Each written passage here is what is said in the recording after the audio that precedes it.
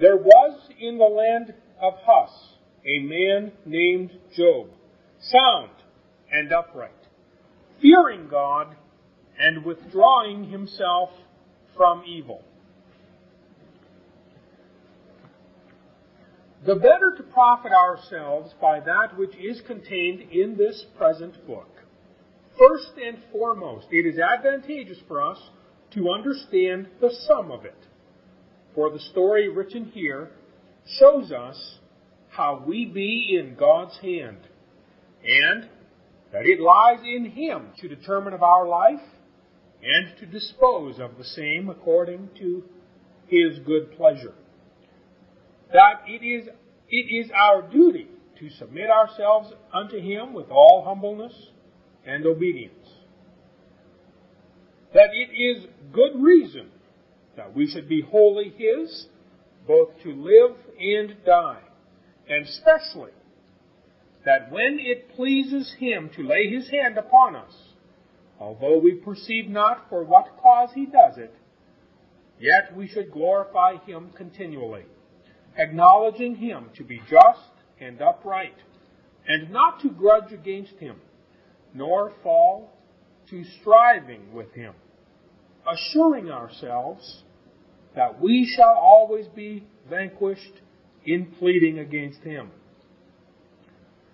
So then, the thing that we have briefly to bear in mind in this story is that God has such a sovereignty over His creatures as He may dispose of them at His pleasure, and that when He shows any strictness or hardness which we think strange at the first blush, yet notwithstanding, we must hold our peace and not grudge, grumble, or complain, but rather confess that He is righteous, and wait till He show us for what reason or purpose He chastises us.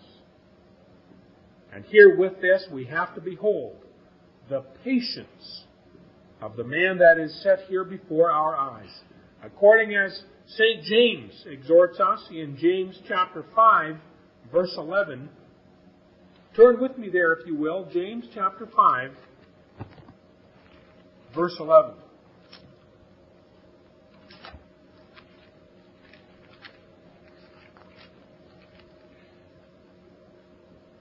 Behold, we count them happy which endure. Ye have heard of the patience of Job, and have seen the end of the Lord, that the Lord is very pitiful, and of tender mercy. For when God shows us that we ought to bear all the miseries that He shall send upon us, we can well afford to confess that it is our duty so to do. But yet, there as well, we allege our own frailty, and we bear ourselves in hand that ought to serve for our reason. Wherefore it is good for us to have such examples, as show unto us how there have been other men as frail as we, who, nevertheless, have resisted temptations, and continued steadfastly in obedience unto God, although He have scourged them even with extremity. Thus we have an excellent mirror. Moreover, we have to consider not only the patience of Job, but also the outcome of it, as St. James says. For had Job continued in misery, even though he had more than an angelical strength in himself, yet that would have been no happy outcome. But when we see he was not disappointed of his hope, and that he found grace because he humbled himself before God, upon the sight of such an outcome, we may conclude that there is nothing better than to submit ourselves unto God and to suffer peaceably whatever He sends us, until He deliver us of His own mere goodness. And here as well, besides the story, we have to consider the doctrine comprised in this book. That is, namely, concerning those that came unto Job under pretense to comfort him, and yet tormented him much more than did his own miseries, and concerning the answers that he used to repulse their checks, by which it seemed they would have daunted him. But first of all, as in respect of our afflictions, we have to note that although God sends them and that they proceed from Him, yet despite this, the devil also stirs them up in us, according as St. Paul tells us in Ephesians chapter 6, verse 12, that we have war against the spiritual powers. For when the devil has once kindled the fire, he also has his roar. That is to say, he finds men that are fit to prick us always forward, both to feed the evil and to increase it. So then, we shall see how Job, besides the miseries that he endured, was also tormented, both by his friends and by his wife, and above all, by such as came to tempt him spiritually. For I call a spiritual temptation not only when we be smitten and afflicted in our bodies, but also when the devil comes to put a foolish thought in our head that God is our deadly enemy, and that it is not for us to resort any more unto Him, but rather to assure ourselves that henceforth He will not show us any mercy. See whereunto all the discourse tended, which Job's friends laid before him. It was to make him believe that he was a man forsaken of God, and that he deceived himself in imagining that God would be merciful unto him. Surely these spiritual battles are far more harder to be borne than all the miseries and adversities that we can suffer by any persecution. And yet does God let Satan run so far upon the bridle that he also brings his servants with him, who give us such assaults as we see Job has endured. Mark this well for a special point. But here as well we have further to mark that in all this disputation, Job maintains a good case. And yet it is more that Job maintains a good quarrel, did handle it ill, and that the other setting forth an unjust matter did convey it well. The understanding of this will be as a key to open unto us all this whole book. How is it that Job maintains the good case? It is in that he knows that God does not ever punish men according to the measure of their sins, but has His secret judgments, whereof He does not make us privy, and therefore that it is necessary for us to wait till He reveal unto us for what cause He does this or that. Thus is he in this whole discourse persuaded that God does not always punish men according to the measure of their sins, and thereupon assures himself that he is not a man rejected of God, as they would make him to believe. Behold here a good and true case, notwithstanding that it be ill handled. For Job ranges here out of his bounds, and with such excessive and outrageous talk, that in many points he seems a desperate person. And especially he so chafes, as it seems that he would even resist God. Thus may you see a good case mishandled. But on the contrary part, they that undertake the evil case, that is to say, that God does always punish men according to the measure of their sins, they that undertake the evil case have goodly and holy sentences, And there is nothing in their whole talk which would not entice us to receive it, as if the Holy Ghost himself had uttered it. For it is plain truth. They be the grounds of religion. They treat of God's providence. They treat of His justice. They treat of men's sins. Thus we see a doctrine which we must receive without opposing. And yet the drift of it is evil. Namely, for that these men labor by that means to cast Job into despair and to drown him altogether. But by this means we see that when we have a sure ground, it is necessary for us to look that we build upon it in such way as all things be answerable to that, according as St. Paul says of himself, that he built well, for as much as he founded the church upon the pure doctrine of Jesus Christ. And therefore that it has such a conformity in it as those that come after him shall not make any other foundation, either of chaff or of stubble, or of any other brittle stuff, but have a good foundation, steadfast and substantial, ready laid to their hand. Likewise in our whole life, we have to look unto this point. Namely, that if we be grounded upon good and right reason, it is necessary for each one of us to stand upon his guard, that he reel not, nor wander, not one way or the other. For there is nothing easier than to mar a good and rightful matter, so sinful is our nature, as we find by experience at all times. God of His grace may give us a good case, and yet we may be so stung by our enemies that we cannot hold ourselves within our bounds, nor simply follow that which God has enjoined us without adding some trick of our own.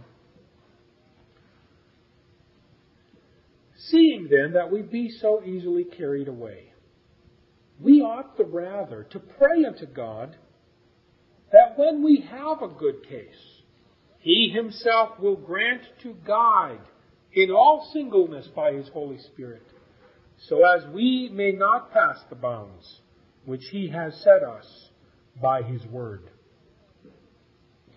Together with this, we also be put in mind not to apply God's truth to any evil use, for in so doing we dishonor it, like as these men do here, who, although they speak holily, as we have showed already, and as we shall see more fully hereafter, although they speak holily, are notwithstanding but traitors to God.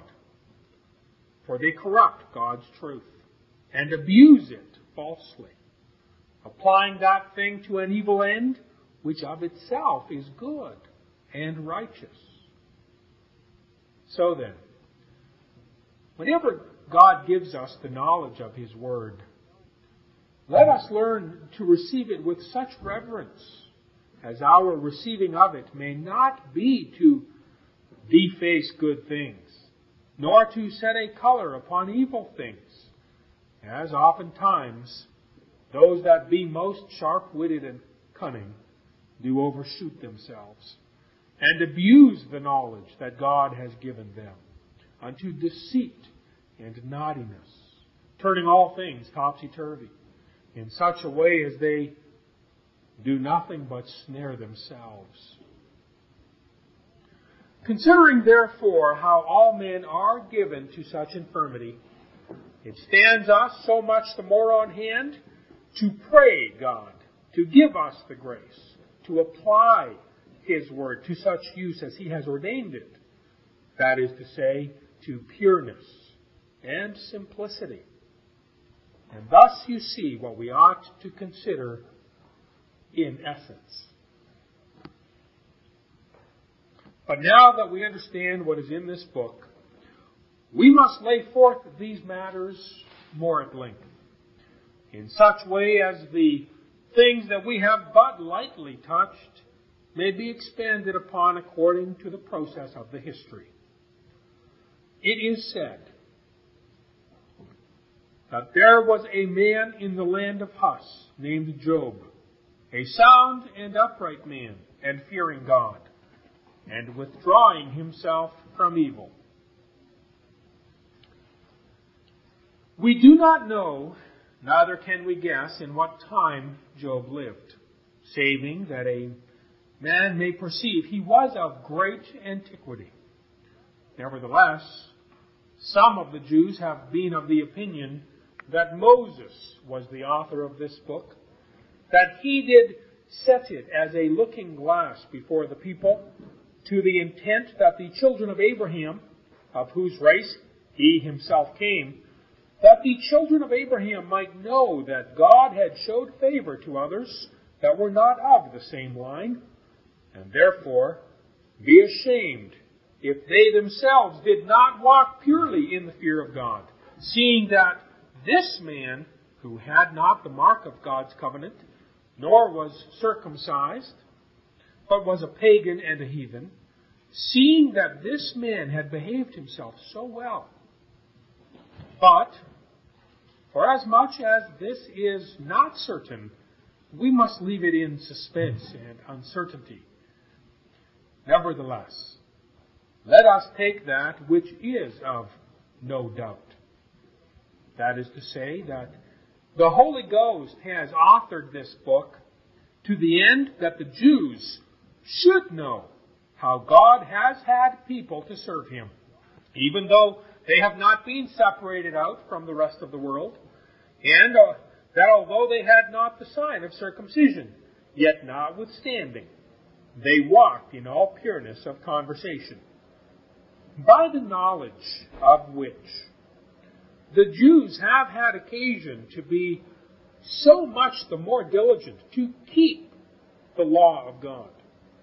And as He had granted them such favor and prerogative as to gather them out from among all other strange nations, they ought to dedicate themselves wholly unto Him. Also a man may perceive by the book of Ezekiel that the name of Job was renowned among the people of Israel. For in Ezekiel 14, we see it is said in verses 14 and 20, that if Noah, Job, and Daniel were among the people that should perish, they should save no more men's lives but their own, and all the rest of the people should be destroyed. See how the prophet speaks of these three men as of such as were known and renowned among the Jews, as I have touched already. And by that we see what the intent of the Holy Ghost is. Namely, that the Jews should have a mirror and pattern whereby to know how they ought to keep the doctrine of salvation that was given unto them, seeing that this man which was of a strange nation, had so kept himself in such purity. And that is the chief thing that we have to remember concerning the name that is set down here when he says that Job was of the land of Hus. True it is that some men do place this land far eastward. Nevertheless, in the 4th chapter of the Lamentations of Jeremiah, the same word, Hus, is stated as a part of Edom. We know that the Edomites are descended of Esau. And true it is that they also had circumcision. Nevertheless, in view of the fact that they were strayed away from God's church, they had it no more as the sign of His covenant. Therefore, if we take Job to have been of this land of Hus, then he was an Edomite. That is to say, of the line of Esau. And we know how the prophet Malachi, in the first chapter of that book, in verses 2 and 3, we know how the prophet says that although Esau and Jacob were natural brethren, born both at one birthing, yet God of His mere goodness chose Jacob, rejecting Esau and cursing him with all his whole lineage.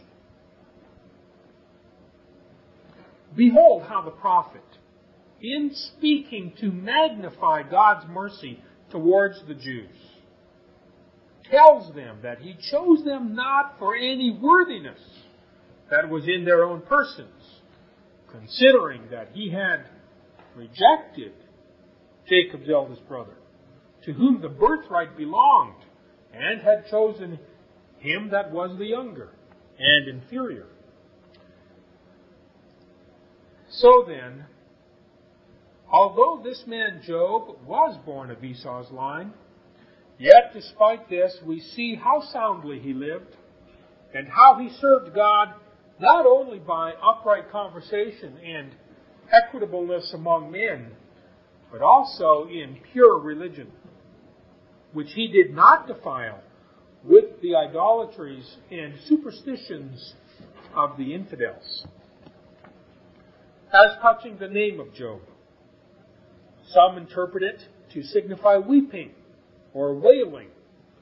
Others take it for an utter enemy. Not such a one as he hates, but such a one that is, as it were, a white target for men to shoot at.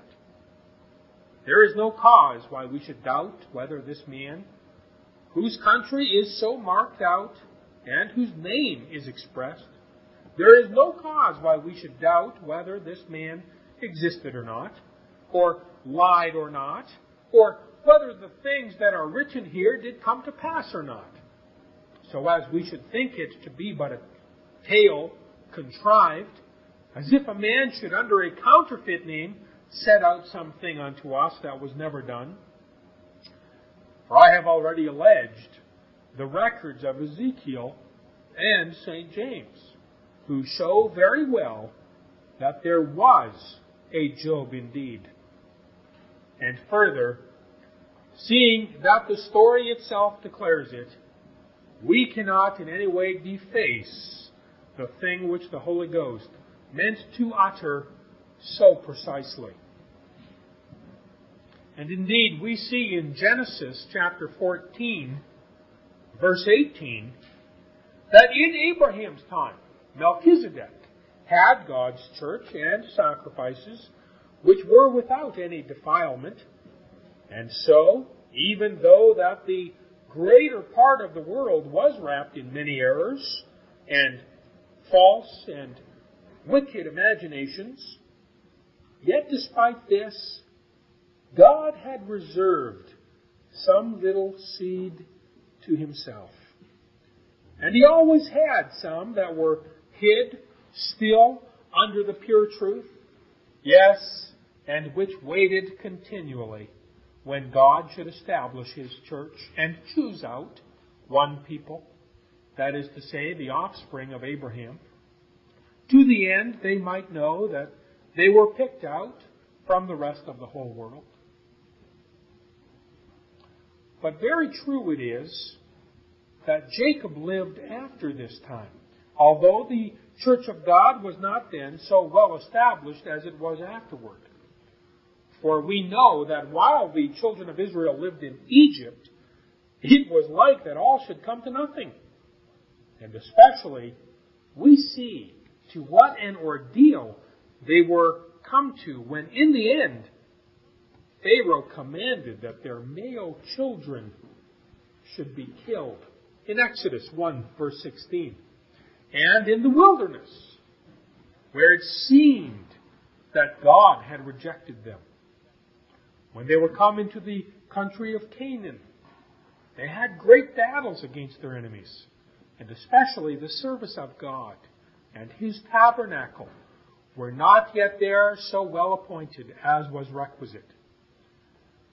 God, therefore, not having yet settled an apparent state of the church, would there should always remain some last seeds of it among the pagans and heathens, to the intent he might be worshipped. And that was also to convince those that are turned aside out of the right way, like pagans and heathens. For Job alone was enough to condemn a whole country.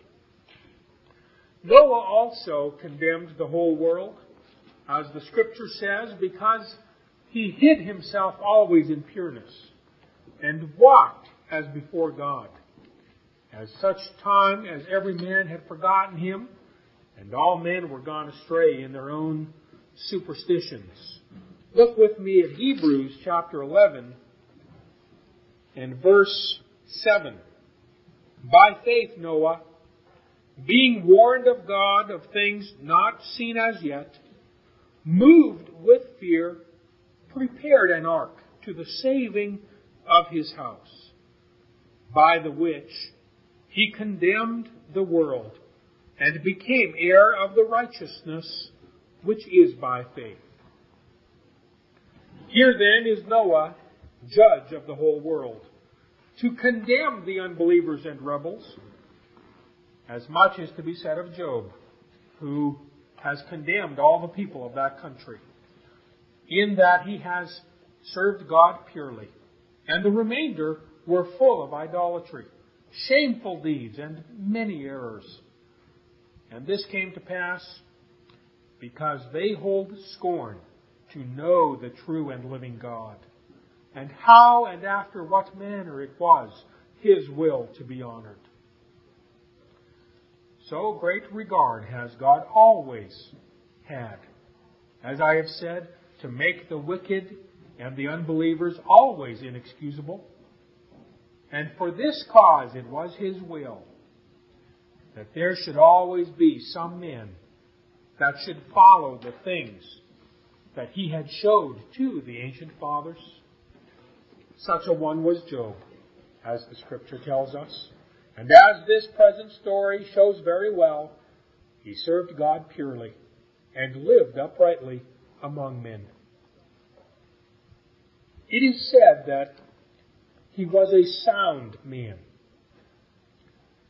This word sound in the Scripture is taken for a plainness, where there is no point of faking, counterfeiting, or hypocrisy in a man, but that he shows himself the same outwardly that he is inwardly, and especially when he had no hiding places to shift himself from God, but lays open his heart and all his thoughts and affections, so as he desires nothing but to consecrate and dedicate himself wholly unto God. The word said has also been translated perfect, by the Greeks as well by the Latins. But for as much as the word perfect has afterwards been misconstrued, it is much better for us to use the word sound. For many ignorant persons, not knowing how the said perfection is to be taken, have thought thus: Behold, here a man that is called perfect, and therefore it follows that it is possible for us to have perfection in ourselves, even during the time that we walk in this present life. But they deface the grace of God, whereof we continually have need. For even they that have lived most uprightly must have recourse to God's mercy, and except their sins be forgiven them, and that God uphold them, they must necessarily all perish. So then, although that they which have used the word perfect have meant well, yet despite this, in view of the fact that there have been some that have bent it to a contrary sense, as I have said, let us keep still the word sound. Then look upon Job, who is called sound, and how For it is because there was no hypocrite, nor hiding in falseness of appearance, nor any doubleness of heart in him. For when the Scripture means to set down the vice that is contrary to this virtue of soundness, it says heart and heart, meaning by that a double heart. Let us mark then that first of all, this title is attributed unto Job to show that he had a pure and simple mind, that he did not uncover two faces in madness, nor served God by halves, but labored to give himself wholly unto Him. True it is that as now we cannot be so sound as to attain to the mark as were to be wished. For as touching these, those that follow the right way, although they go on limping forward, yet are they so lame that they drag their legs and their wings after them. The case then stands so with us, so long as we be wrapped in this mortal body, that until such time as God hath quite discharged us of all the miseries to which we be subject, as I have said before, there shall never be any perfect soundness in us. But yet for all that, it profits us nevertheless to come to the said plainness, and to give over all counterfeitness and lying. And further let us note that true holiness begins within us, inasmuch that if we show all the fairest countenances in the world before men, and that our lives be so well guided that every man shall commend us, yet if we do not have this plainness and soundness before God, all is just nothing. For it is necessary that the fountain be first pure, and afterwards that the streams that run out of it be pure also. Otherwise the water may well be clear, and yet, nevertheless, be bitter, or else have some other filthy corruption in it. Therefore, it is advantageous for us to always begin with this text, John chapter 4, verse 24, learning that God will be served in spirit and in truth. For He is a spirit, and He regards the truth of the Spirit, as it is said in the 5th chapter of Jeremiah. Turn with me, if you will, to the prophet Jeremiah, chapter 5.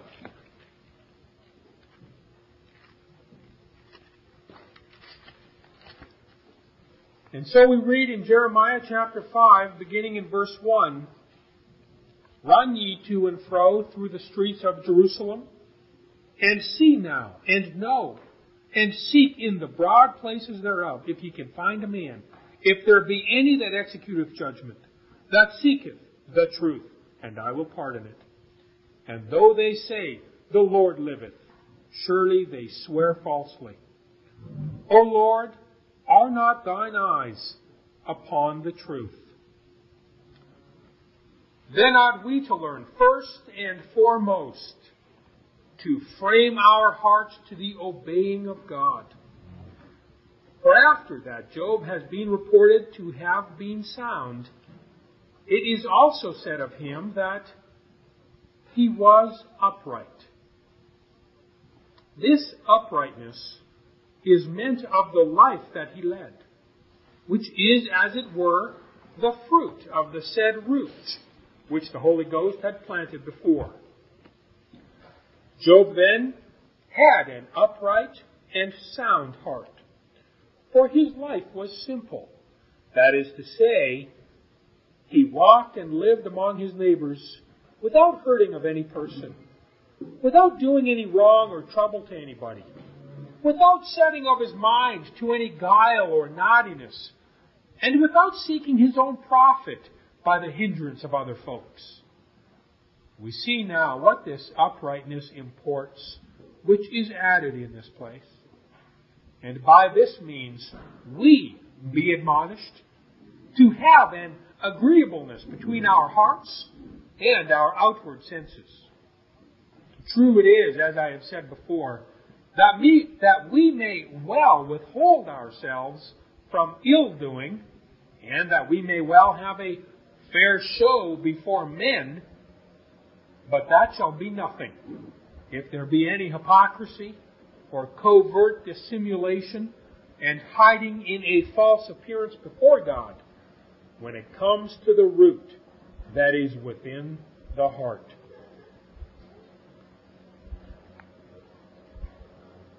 What must we do then? As I have told you before, we must begin at the previously mentioned point. And then, to have perfect soundness, it is necessary that our eyes, our hands, our feet, our arms, and our legs be answering to that. So as in our whole life we may show that our will is to serve God, and how that it is not in vain that we pretend a meaning to keep the same soundness within. And here you may see why St. Paul also exhorts the Galatians, in Galatians chapter 5, verse 25, to walk after the Spirit if they live after the Spirit. As if he should say, verily it is necessary that the Spirit of God dwell in us and govern us.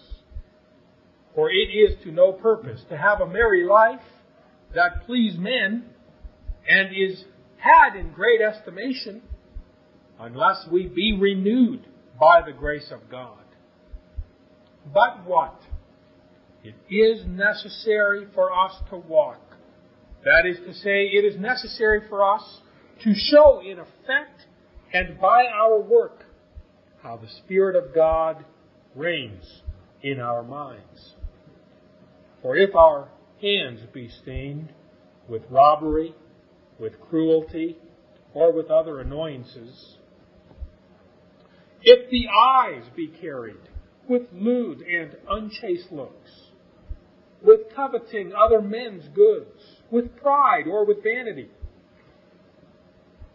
or if the feet, as the Scripture says, be swift to do evil, by that we well declare that our heart is full of naughtiness and corruption. For it is neither the feet nor the hands, nor the eyes that guide themselves. The guiding of them comes of the mind and of the heart. Wherefore, let us endeavor to have the said agreeableness which the Scripture shows us when it says that Job, having this soundness and plain meaning, did also live uprightly. That is to say, was conversant among his neighbors without any annoying of them, and without seeking of his own peculiar profit, and kept an even hand with all the world. Also, you see the reason why God proves whether we serve Him faithfully or not. It is not that He has need of our service or of anything that we can do, but because that when we deal well with our neighbors, so as we keep our faithfulness toward all men, according as nature itself teaches us, in so doing we yield assurance that we fear God. We see many which bear the face of very zealous Christians, so long as it is but to dispute and to hold long talk, and to bear men in hand that they study to serve God and to honor Him. And yet for all that, as soon as they have to do with their neighbors, a man shall perceive what they have in their hearts, for they seek their own advantage, and make no conscience to gather to themselves, and to beguile folk when they have them in their danger by whatever means it be. Now then, there is no doubt but that those which seek their own advantage and profit are hypocrites, and that their heart is corrupted. And howsoever earnest Christians they seem outwardly, God reveals that they have nothing but dung and poison in their hearts. And why so? For look where soundness is, there must necessarily be uprightness also. That is to say, if the affections be pure within, then it will follow that when we have to deal with men, we shall procure the welfare of every man in such manner as we shall not be given to ourselves and to our private commodity and convenience, but shall have that indifference which Jesus Christ affirms to be the rule of life, and the whole sum of the law and the prophets. Namely, that we do not that thing to any other man which we would not have done to ourselves.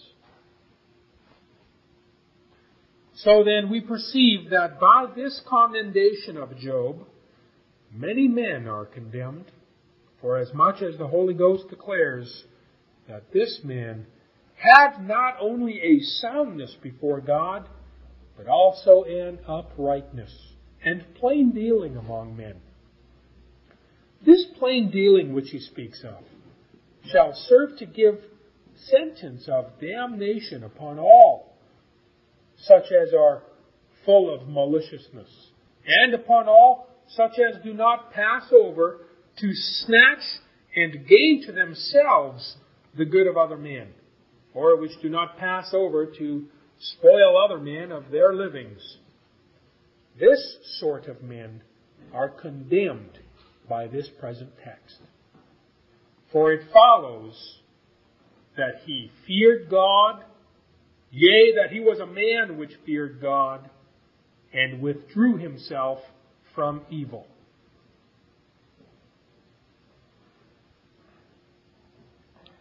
Now, seeing that Job had the prayer of keeping right and equitable among men, it necessitated him also to walk before men, rather to walk before God. For without that, the rest is worth nothing. True it is, as I have said before, that we cannot live with our neighbors to do harm to none and to do good to all unless we have an eye unto God. For as for them that follow their own nature, albeit that they be endowed with godly virtues, for so it will seem, yet are they overtaken with self-love. And it is nothing else but vaingloriness, or some other such respect which thrusts them forward, insomuch that all the show of virtue which appeared in them is marred by that. But although we cannot have the said uprightness without the fearing of God, yet notwithstanding, the serving of God and the regarding of our neighbors are two separate things, as God has also distinguished them in His law, at such time as it pleased Him to have them written out in the two tables. Then let us bear in mind that like as up to this time under the word uprightness, the Holy Ghost meant to show after what manner Job lived among men, so also when he says that Job feared God, he means to set out the religion that was in him. And by that means we be warned that if we will frame our life rightly, we must first have an eye unto God, and then to our neighbors. I say we must have an eye unto God, to give ourselves over unto Him, and to yield Him His due honor. And we must have an eye to our neighbors, to discharge ourselves of our duty towards them, according that we be commanded to help them, and to live in equity and uprightness. And finally, for as much as God has knit us, each to one another, that every man study to employ his whole ability to the common convenience of all. Thus you see how the case stands with us in having of an eye both to God and men for the well-ordering of our life. For he that looks on himself, it is sure that he has nothing but vanity in him.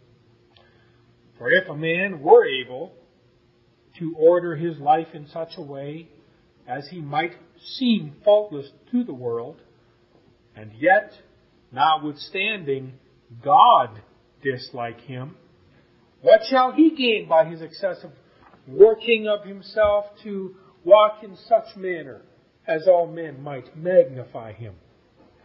As to Godward, he is nothing else but uncleanness. And necessarily must this sentence, which is written in St. Luke, be verified, namely that the thing which is most high and excellent before men is abominable before God.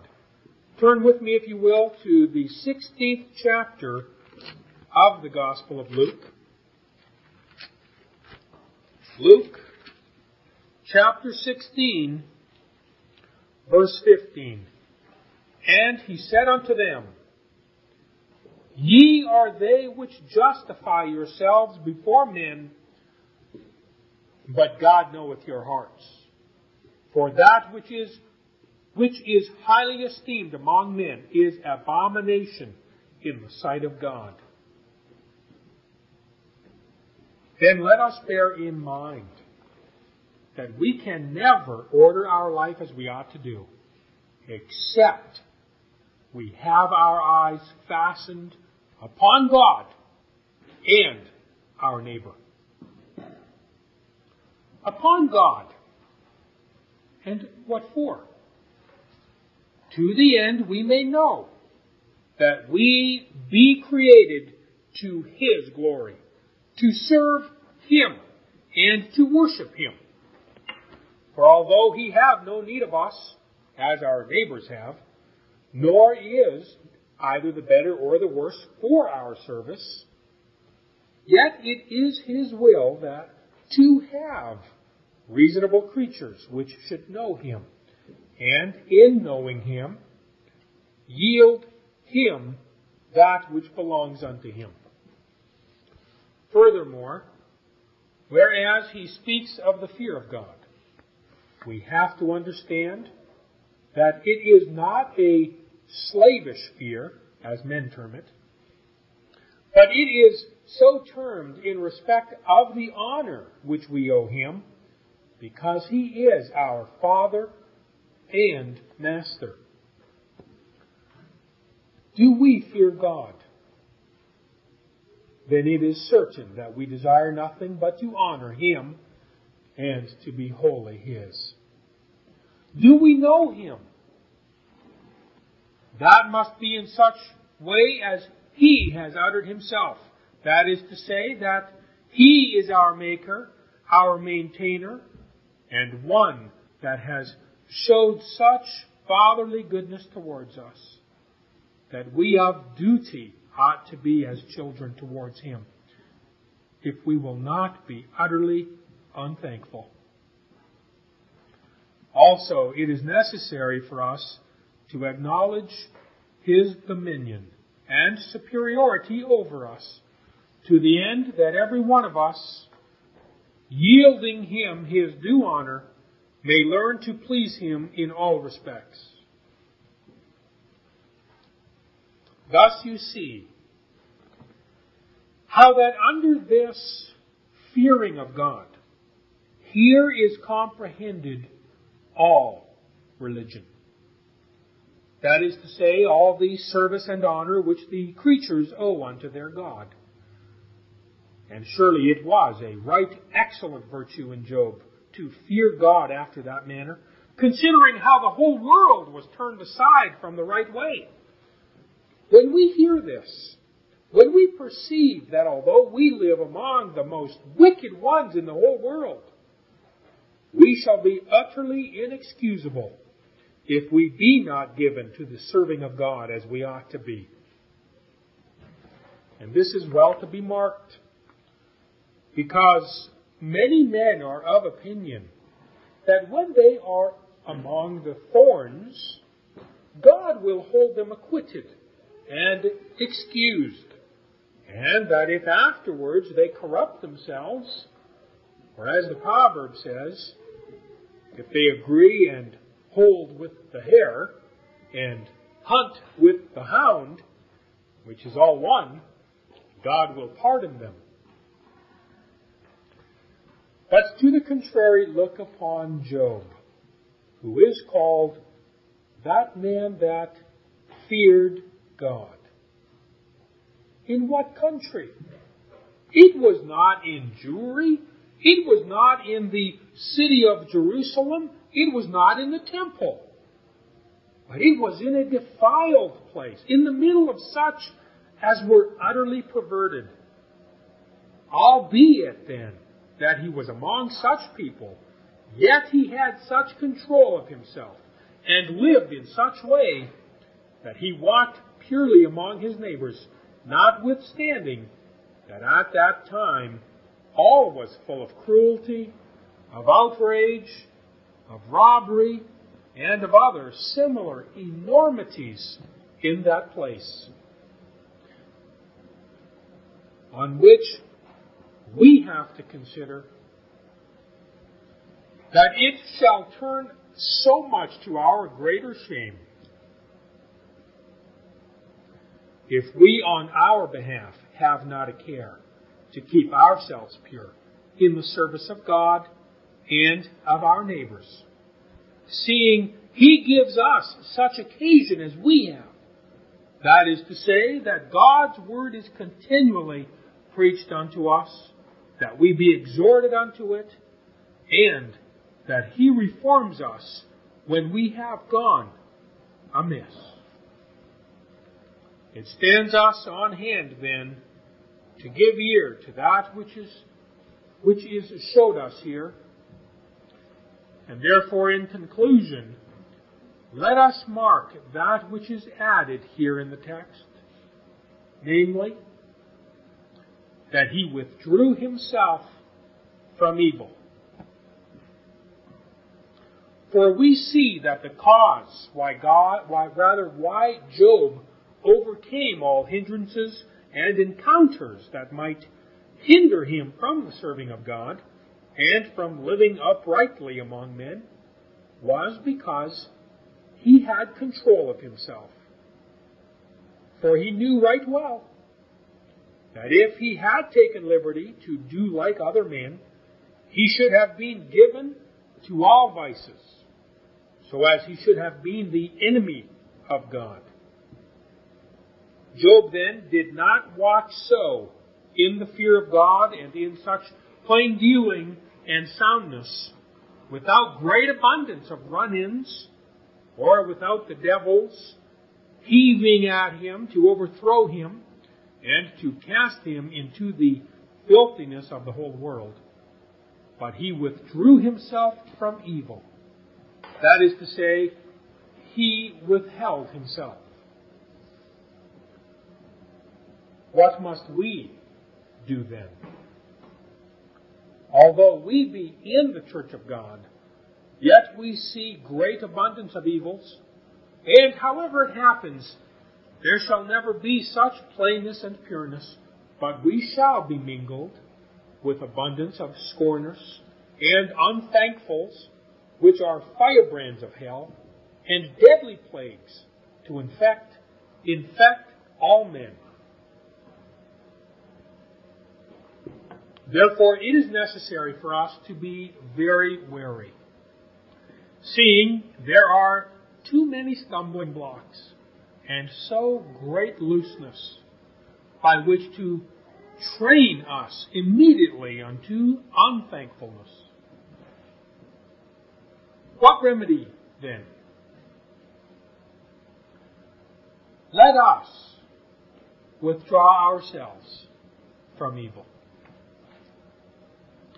That is to say, let us fight against such assaults after the example of Job. And when we see abundance of vices and corruptions reign in the world, even though we be inclined and desirous to be mixed and intermeddled with them, yet let us not be defiled with them, nor say as men are commonly inclined to say, namely that we must do as other men do. But rather let us take counsel by Job's example, to withdraw ourselves from evil, and to retire in such way as Satan may not be able to make us to yield for all the temptations that he shall cast before us, but that we may suffer God to cleanse us from all our filthiness and infection, according as he has promised us in the name of Jesus Christ, until he have pulled us quite out of the soil and uncleanness of this world, to match us with his angels and to make us partakers of that endless felicity for the which we must labor here continually. Therefore, let us present ourselves before the face of our good God with acknowledgement of our sins, praying him to give us such feeling that in acknowledging our own poorness, we may always have recourse to the remedy that he gives us, which is that he, pardoning all our offenses, will so govern us by his Holy Spirit that although Satan be named the prince of the world and have such a scope among men, that the greater part of them are so perverted as we see, yet despite this we may not be harried away with them, but rather that our good God will hold us back under his obeisance, and that we may know the thing whereunto we be called, so as we may follow it and maintain the brotherliness which he has ordained among us, so linking ourselves one with another, as we may desire nothing but to procure the welfare of our neighbors, to the end we may be settled more and more in his grace, which he has granted us by our Lord Jesus Christ, until he make us to receive the fruit of it in his heavenly glory,